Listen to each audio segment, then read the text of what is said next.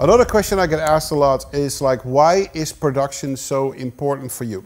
And we're talking obviously about the production of the music. This has a lot to do with my past. I started as a junior engineer when I was 14, 15 in a local studio doing stuff. And for me, sound has always been important. As a kid, I loved listening to records that were really well produced. And I could tell the difference when you would hear just a guitar band, or you would hear a guitar band with some extra samples, or they did something unique to make the drums sound amazing, or the guitar sound amazing. And that has developed over the years to a point where I mix everything myself right now. I have so much joy in adding production to every piece of music that I make. So once I'm happy with the music and the director signs off on it and the studio likes it, then I'm really gonna go in production mode, and I'm just like, where can I make this better? How can I make this better? And I check certain sounds, and in other tutorials of studio time you see how phonetic I can be with like certain synthesizers, where this synthesizer has this specific sound that I really want to use, and this synthesizer sampler does this I really want to use, or I spent hours on a modular synth behind me to create that one specific sound that I want.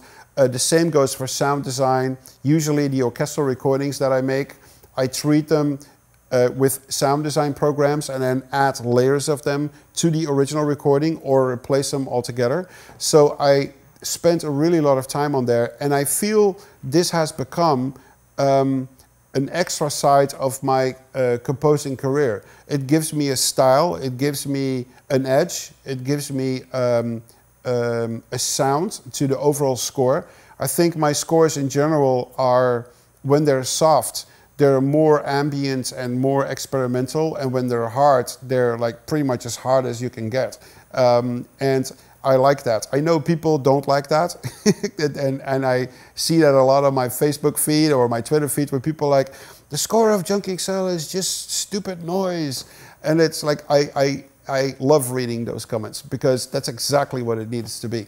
But it needs to be noise with design, it needs to be noise with rhythm, it needs to be what it is. And that's exactly what I did with Mad Max and with 300 and with Hans, with Batman versus Superman. When it needs to be loud, well, just throw a German and a Dutch guy in one room and it will be loud and it will be brutal. It becomes a style, like how you approach things. For the softer scores, I always try to combine soft strings with like interesting sound design, treat the strings in a subtle way, so there's always that edge to the strings that makes them different, or the brass or the woodwinds.